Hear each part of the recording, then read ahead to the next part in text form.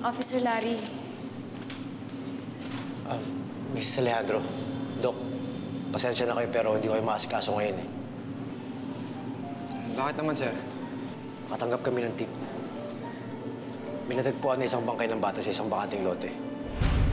Palapit sa pabrika ng tsinelas, sa Misa ni Mateo Rizal. Mabuti pa, sumama na lang kayo sana.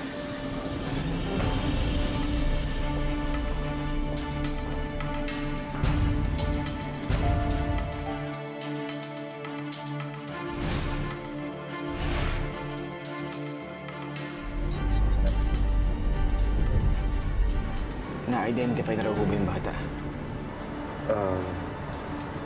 Pasintabi ko kay Ma'am, Dok. Wala na akong facial features yung bata. Isaw na yung katawan. Meron pang buto pero hindi na umayos yung forma eh. Dahil sa acid eh. Dahil gano'n, mas mahirapan na tayong ma-identify yung bata. May natagpuan din daw na gamit galing sa katawan ng bangkay. Baka doon yung masiguro na hindi nyo nga anak ang nahanap, ma'am, sir. Brian, sana hindi kay Ethan yung katawan na natagpuan nila.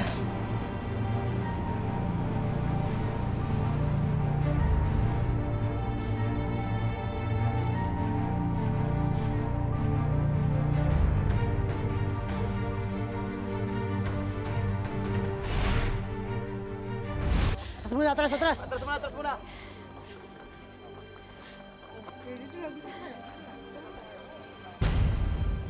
Hindi yan si Ethan. Hindi yan ang anak ko.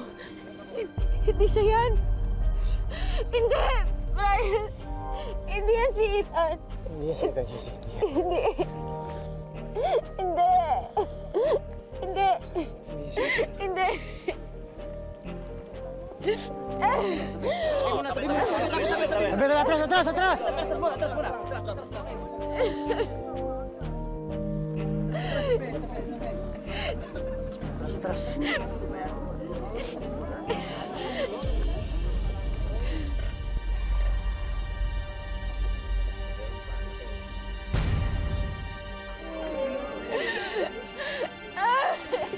Hindi yan kay Ethan. Ilayo na sa amin yan. Hindi yan anak ko. Ilayo na yan sa amin. Hindi! Hindi! Ano ba? Nakuha to sa andalusaw na katawan.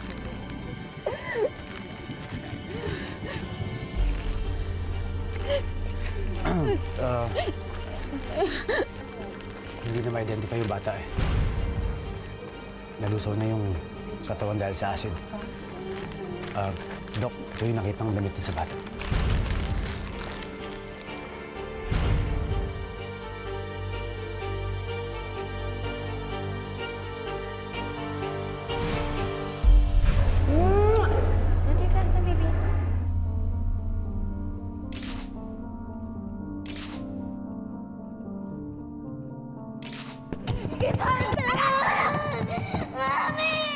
Brian, parang yung sinusuot ni Ethan kapag nagsiswimming siya. Parang yung kanyang rash guard. Pero hindi.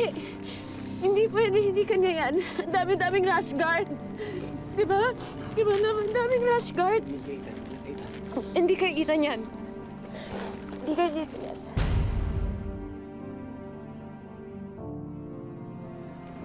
Dok, may nakita daw mga ngipin dun sa... Hindi yan ngipin ni Ethan! Hindi! Hindi! Hindi sa kanya yan! Ayoko makita yan! Ilayo niyo sa akin yan! Hindi sa anak ko yan!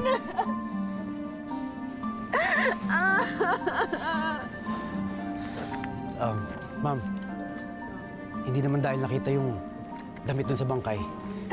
Pwedeng si Ethan yung ipapa-DNA namin yung mga labi. Dok, baka may mga gamit kayo ni Ethan, mga buhok, toothbrush, Hindi na kailangan! Hindi na nga kailangan kasi hindi sa anak ko yan. Hindi siya yung bangkay na nahanap nyo. Ba't ayaw mo maniwala? Di ba, Lom? Di ba? Hindi kanya. Hindi Hindi yan kay Ethan, okay? Ang dami-daming rash guard. Yes, love. Hindi ko alam kung paano napunta sa kanya. Love! Hindi yan kay Ethan, okay? Hindi yan kay Ethan. Ma'am, mabuti na nakakasiguro tayo.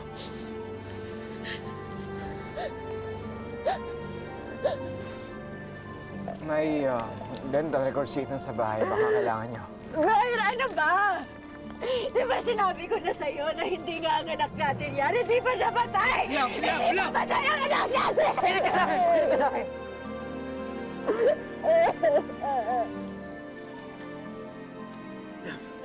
Hindi patay si Ethan, okay?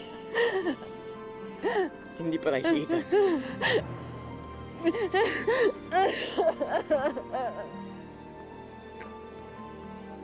Baka lang magamit na yung records na yun para meron silang pagbasihan. At malaman nyo na hindi pa tayo anak namin. Buhay na Ethan ang hanapin nyo.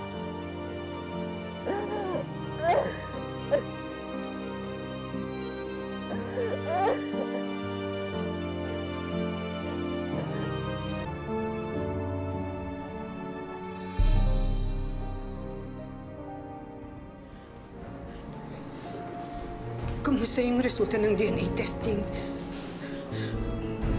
Si Ethan ba yun? Apo ko ba yun?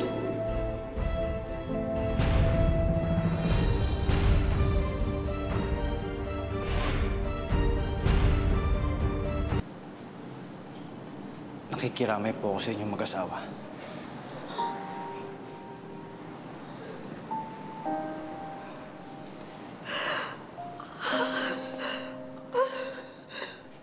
Paano naging si Ethan yun? Sinubukan namin mag-trace ng DNA sa natitirang butos ng bangkay.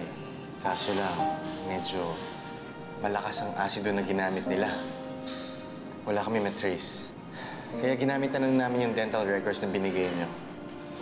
To match dun sa ngipin na natagpuan sa crime scene. Mrs. Alejandro, Dr. Brylle, Ma'am. Ayaw ko mang sabihin sa inyo to, pero parang si Ethan nga yung katawan na tagpuan natin. No! No! No! No! No! No!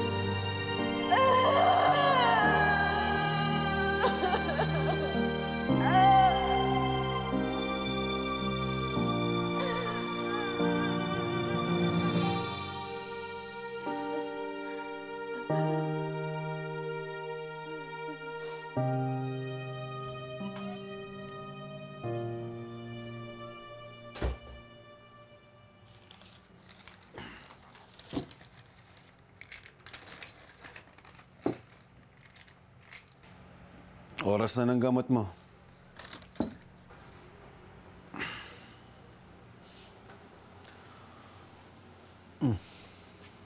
Sige na, inumin mo na to.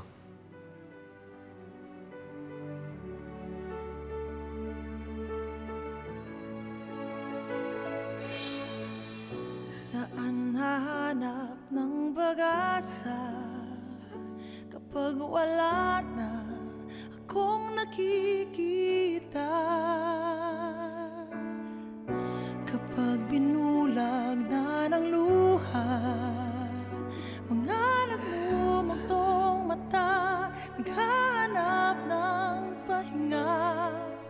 Anong gantito ng daigdig sa inialay kong pag-ibig?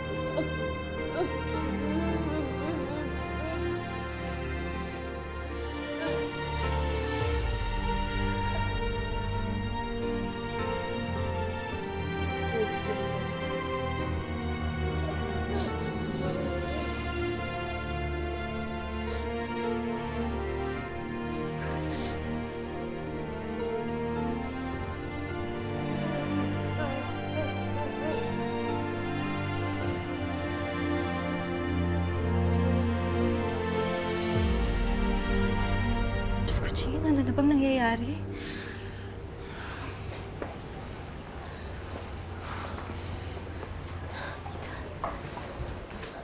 Jessie. We heard the news. Pare, si Ethan ba? Base sa dental records, tumutuma kay Ethan eh. Diyos ko. Ang bata-bata pa ni Ethan. Hiram. Hindi ko alam kung ano pinagdaraanan niyo ngayon. Jessie, I'm sorry. No. Tita. Don't feel sorry for her. Dapat ikaw na lang namatay eh. Papayakan ka! Wala kang kwenta! Lahat ng nangyari kay Ethan, kasalanan mo! Kasalanan mo!